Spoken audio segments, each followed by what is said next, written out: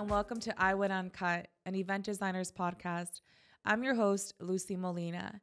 And in today's podcast episode, we're going to be discussing how to elevate your designs and unleash your creativity. How many times have you done a design for a client and have felt like, I need to do more, or I'm too afraid to do more? You know, there's always those fears that go on in our mind. And it's very important to just kind of find the focus on how to develop, beautiful designs and really that make that wow factor stand out. And also finding the inspiration for it, because there are moments that we're just like, I have no more ideas. Like, what's going on? You have like a block of ideas. Another thing is maybe that you're kind of new to the industry or you are seasoned and feel like a little bit stagnant, like, oh my God, I'm doing the same thing over and over again. So we're going to be discussing all those things and how to overcome it and to really help you kind of elevate those designs. And we're also going to be looking at different, type of designs and how to incorporate that into your business. There's so much transformative power that happens in, designing an event.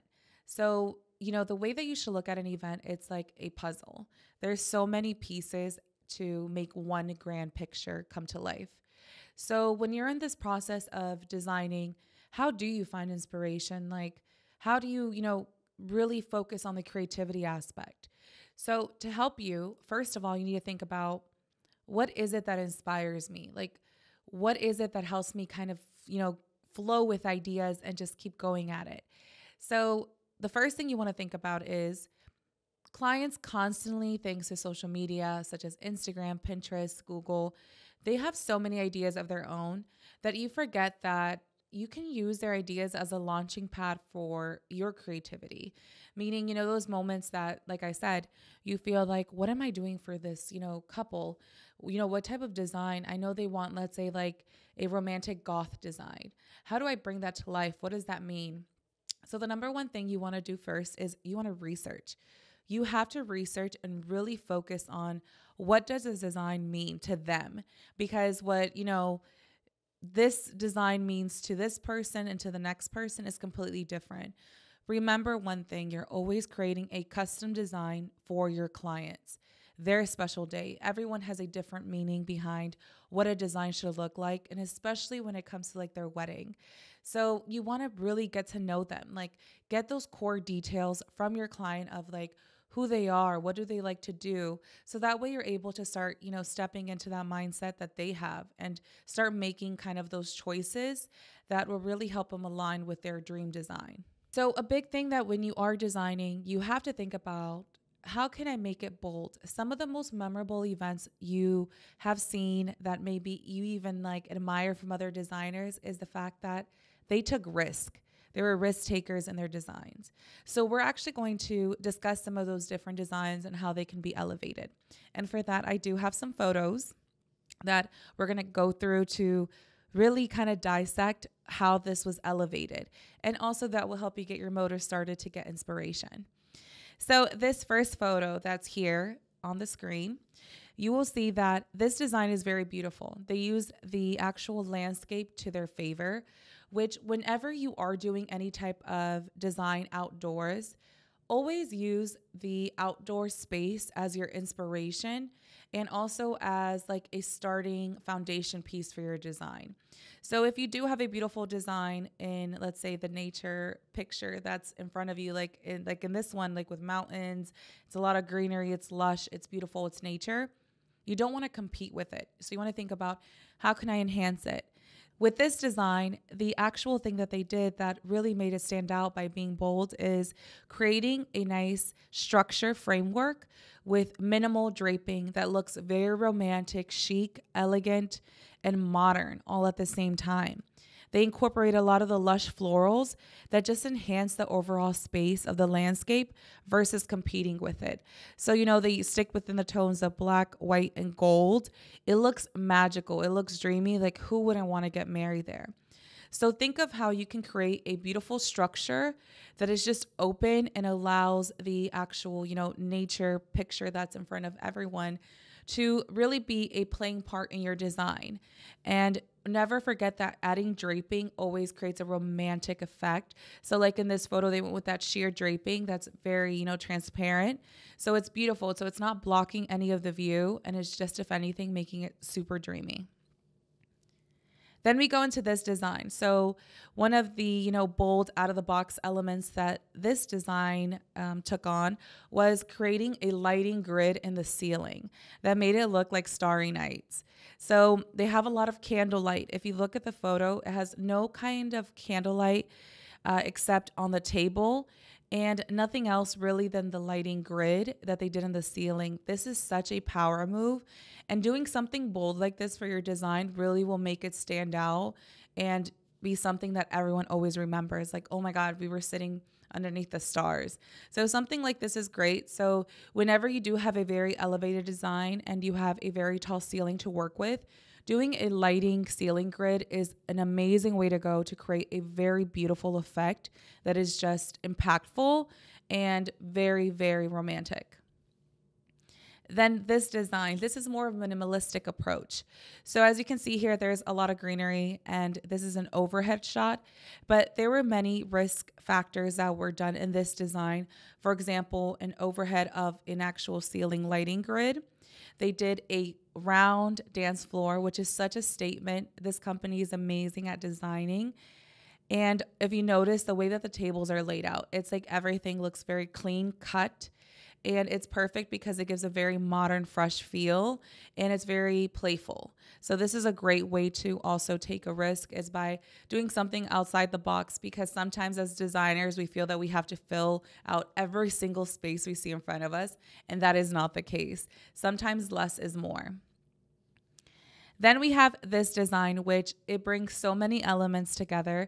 And this is called more of a neutral color palette.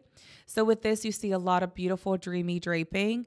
But what really is the wow factor is, like, look at that ceiling. It has, various hanging silk florals as well as roses with ribbons. And you just look up and you feel like you're in a garden, like the most beautiful garden that is just, oh my, it's like heaven sent, right? So looking at something like this, doing a bold factor of going wow, like over the top in the ceiling, is never a bad thing to do, especially when your venue is very tall and allows you to do that. Also, adding draping is great because it can cover any imperfections that you may see in a design. Then this one. This is to show you that you can be in a banquet space or even a ballroom and still make it a wow factor, even if it's very neutral. Creating a focal point at the sweetheart table is never a bad idea.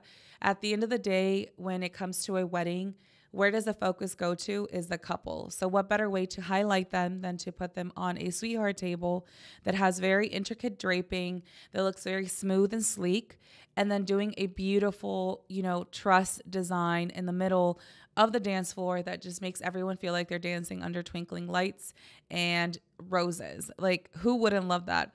And these are all different designs that to show you that there's different styles out there. Every designer has their own signature style, and at the end of the day, they are designing for their clients, but they're adding their signature to it, which is so important. In every design you do, is stop not listening to that little voice that tells you take the risk. Like, sometimes these risks really do pay off. I do recommend you always practice on the design and not just throw yourself in there and say, okay, we're just going to figure it out when we get there. No, like, do a test run before you actually execute a design, but don't be afraid to be a risk taker. It is so important in design, because those designs that just really are out of the box are always so memorable. And those are the events that you feel like, wow, I did that. I'm ready for the next level.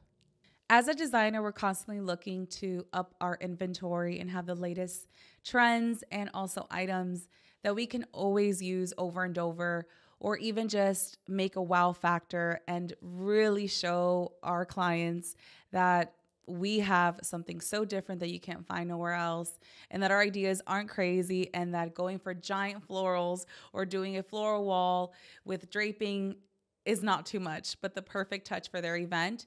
Look no further than Event Decor Direct. It's your one-stop shop for all different design products, from dance floor wraps, draping, linens, hardware, and so much more. And To all of you that are watching or listening, you do get an 11% discount code by using IWED Uncut 11.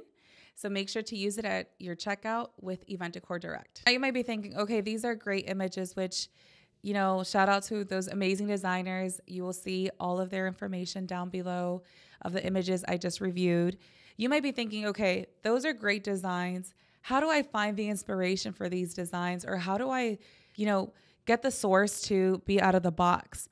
So I want you to think about, how do you find your inspiration source? You need to explore various sources. You need to find what kind of motivates you, inspires you. For many people, it might be art, going to art galleries and seeing, the beautiful masterpieces. Or maybe it's nature, being outdoors and seeing florals and greenery. Maybe it's fashion, seeing the beautiful fabrics in the runway shows. Or even, let's say, just what's on TV. And I will say this, when it comes to choosing the inspiration source, you will see that whenever you pay attention to something, like you love going to concerts, you love going to galleries, that's kind of like your calling. That's like your inspiration if you think about it. So for me, a lot of the designs I do, I like to go grand, like more is more. And people always say that's Lucy's style.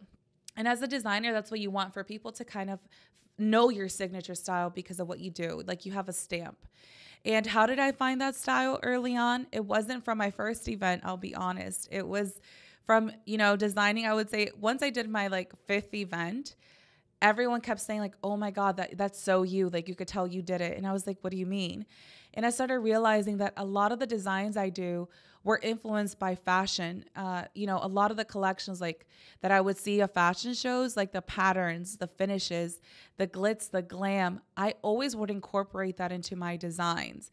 And that's how I started finding my signature, and also kind of being more bold and creative, because I would get this inspiration from, let's say a collection that, let's say Dolce & Gabbana did. And it was grand florals and bold and blinged out. And I was like, oh my God, I can do this with linens. I could do it within fabric. I want finishes, and I want to add all these little extra accessories that make tablescape statements. And I started realizing that being outside the box, people loved it, because I was also in a way staying true to my own creativity, but then also pushing myself and being bold and going out there and saying, you know what, forget this. This is what my clients want, but I need to show them how I could take this to the next level. And it would be great to see the client's reaction and say, oh my God, this is even better than what I even imagined it, than what I ever pictured in my mind. So it's an amazing feeling. And also, some things that can inspire is personal experiences and emotions, things that you may have going on. A big thing is maybe you watched a film and it was very emotional and it told a beautiful love story, and you want to translate that for your client. Because what happens a lot of the times is, even though clients have seen things on Pinterest, on Google, on Instagram, they're like, I want something like this, but I want it to be my own. And I'll give you an example. I was meeting with this bride, and she kept saying how she doesn't like glitz, she doesn't like sparkle. And I'm like, okay. So I asked her questions so tell me a little bit of, your love story. How did you guys meet? Also, tell me a little bit about your personality. Tell me about your favorite film or TV show.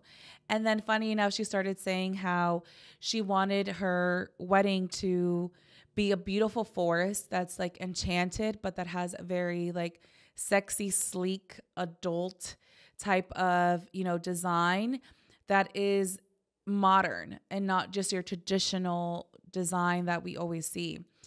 And as she kept describing it, I was like, was one of your favorite films growing up Twilight? And she's like, oh my God, that's exactly kind of my inspiration for my wedding.